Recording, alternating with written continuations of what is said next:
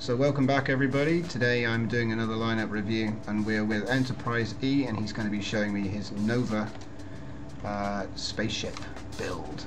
So, do you want to tell me a little bit about it? This starship design is first seen in Star Trek Voyager in the episode literally called Equinox. Okay. It's just a long-range scout ship. Yep.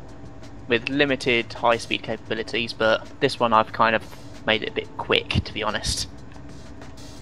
Nice. And also with the schematics, I've actually added in a little something that's not actually been seen in the show before. Yeah. Give me a moment, I'll quickly activate it. Oh, yeah. I saw the post. Go on. Yeah! And it does work with planetary landings. Excellent. And it does land on planets and it didn't cause any problems. Yeah, frame rate didn't drop at all. Which is very nice and very encouraging. Because it's fairly, it's not a small ship, but... Not a massive one either. Not a massive one either. I kind of like the design as well, they're chunky. Is there anything else you want to show? Because I think this was in last week. Yeah, there are a few internals. No, last week I didn't show this one. Ah, this is a different one. Do you want to show the weapon systems firing? Because I can see you've got an interesting pattern. I've also got a couple of missile launchers. Okay, well as long as they're not heat seekers... They aren't, don't worry. You're good to go. I would also be careful when... Oh no, there should be no one in front of you now, so yeah. Just fire ahead. Very nice, you've got the AMC pattern there. Yep. Very nice. And also, you might want to stand back slightly. It's all good. We have missiles away. Yeah, and this does have a few auxiliary systems as well. Okay. Just give me a moment. Just getting to the cockpit. Do you see this? What? Do you have beams active your end? No. Oh, well, if I do, I don't see them unless they're contacting things. Oh. Basically, in front of the main deflector dish, if you park something in front of that, you'll see it.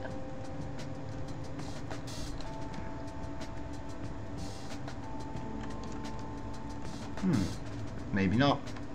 Oh, I've got a load of repair beams on this. Oh, okay. Well, as well as salvage beams. Repairing. Not well. I just switched to the salvage. Oh, salvaging. That's repair beams. My ship. Hey Tom, guess what? What? There's a couple people in lounge stationing your surfboard to get on your gravity. Oh really? Yeah, this is hilarious. I'm listening to them. They're like, "Oh, you stop! Go, go, go, go, go!" Oh really? Oh yeah. Someone did just manage to get on. So we've got 2 people on the board now.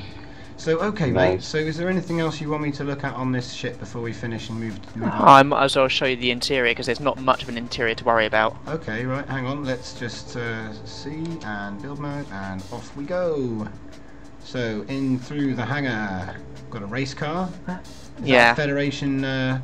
Federation issue, yeah. Federation issue, yeah.